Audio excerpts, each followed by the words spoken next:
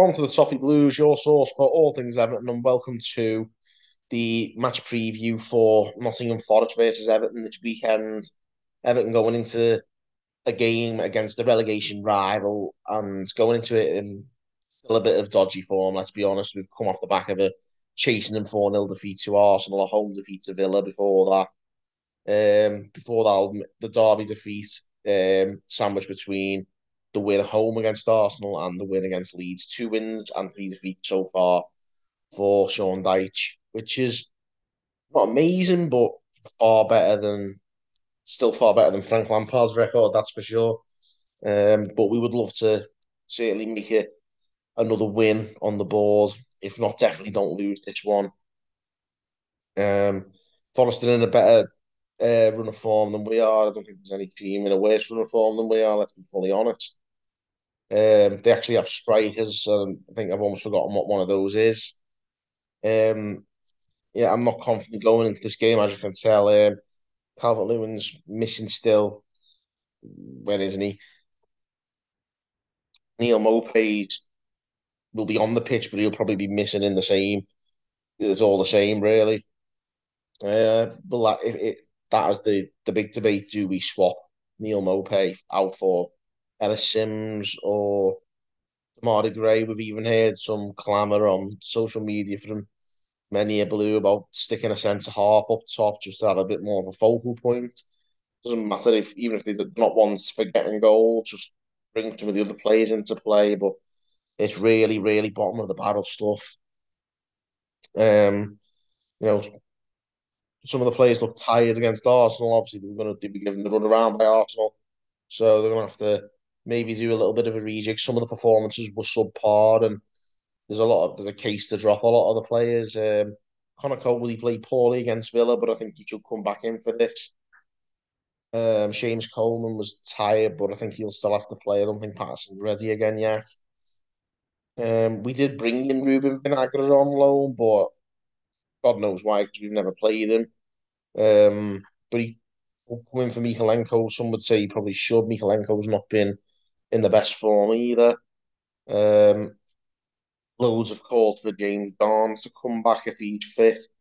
A lot of people want Idrissa Gana Gay dropped after his howlers against Arsenal and a few other mistakes in the previous games. Amadou Onana has been one of our best performers this season, but he was really poor against Arsenal. But I'd still give him the benefit of the doubt and keep him in. Decore probably as well. Not that there's a lot of options to swap these players out for, and that's where the problem comes from. Is that we haven't got competition for places. We've got a lot of injuries. The quality of the squad isn't fantastic anyway, so the standards are very low at the moment, and that's why you end up in the relegation places as we are, and we're in this predicament. Lack of creativity at the moment. So Obi's not really been the same player. He's been put back out on the wing by Dyche. Obviously, Dyche has delivered better results so far than Lampard. So you've got to trust him on that. But Iwobi's definitely not been as certainly not as pivotal as he's been for us earlier on in the campaign. So I'm not 100% sure about what to do in that respect. Dwight McNeil's been playing on the left, and he's been one of the best performers since Dyche took over. And he'll definitely keep his place. Damari Gray has come on as a striker, but he didn't really do anything. None of our strikers who were available are effective as a striker. So, it may well, I actually reckon it could be an NL Sims one, this one. I think we might have to give him a go because what have we got to lose at this stage? Neil Maupay is just not delivering the goods. The Marty Gray's not really an out-and-out striker. We do need to have a bit of a focal point up there because we're going to have to give them something to think about. We can't just let them have it all their own way at home. And the last thing we want to do is lose to a relegation rival. So, we've really got to get the bit between our teeth and make this a proper contest because we can't be rolling over like we did against Arsenal. And our away performances have been a lot of them have been just rolling over for the opponent, regardless of the caliber of the opponent. Doesn't matter whether it's Arsenal or whether it's Bournemouth. We went to Bournemouth and lost 4-1, so it doesn't really matter. Um, where it is we're travelling to, we've got to start giving better account of ourselves on the road. That might start with having a better presence up top. Ellis Sims might be the one for that.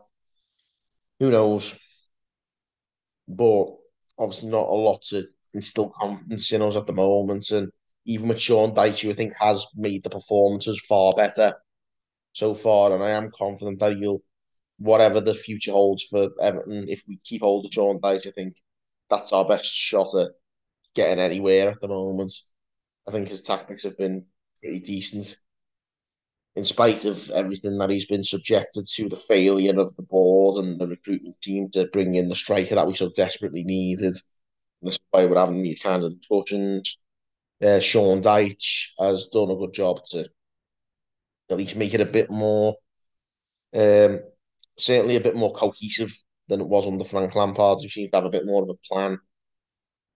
But whether that's going to be enough given the really, really sparse resources that we've got, I don't know. And with every game that goes past that we don't pick some more points up, it is going to we are going to be less and less confident about our prospects of getting out of this relegation mire. And you can only hope, but obviously we've got to go to this game after losing two games on the spin. We've got to go there and certainly at worst get a draw and stop the rot.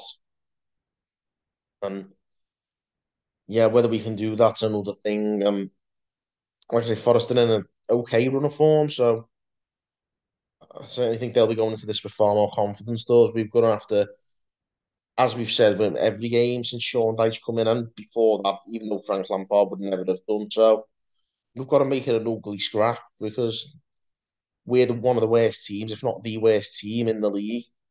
Certainly, what with the players that are available to us at present and what we're putting out on the pitch, I'd say we're the worst team in the league in terms of what's available right now to every team. We've got to go out and drag every opponent in this league is better than us. So we've got to go out and drag them down to our level and make it ugly. And that's the only way we're going to find a way of surviving if we've got any chance at all. So yeah, I don't expect it to be a spectacle at all. It's going to be an ugly game, and if it is, that'll benefit us more than Nottingham Forest. So fingers crossed that we can nullify them, and somehow lazy luck shines on us, and we find a way to kick it in the goal because not often we do that at the moment, but we'll see. In terms of, I won't go into too much depth because I've said everything there really is to say. We know what the score is at the moment with Everton, and fact of the matter is the score usually is Everton nil. So I'm gonna be positive on the prediction for the most part and say it'll be a 1-1 draw. And I wish I could say that I think we'd win this, but I don't think we will. But I'd like to just see us get on the score sheet and the rot, don't lose this game, whatever happens, and just get ourselves, you know, certainly end the losing streak and just get a bit of confidence back in the team and stop the rot. Just and then we go back to Goodison then to play Brentford and hopefully go into a home game with a bit less pressure on us and a bit more confidence to hopefully maybe go and win the home game. But I'm going to go with a 1-1 draw as my position for this one. Not ideal, but nothing's nothing's very often ideal in an Everton world, is it? So I'll go with a 1-1 prediction.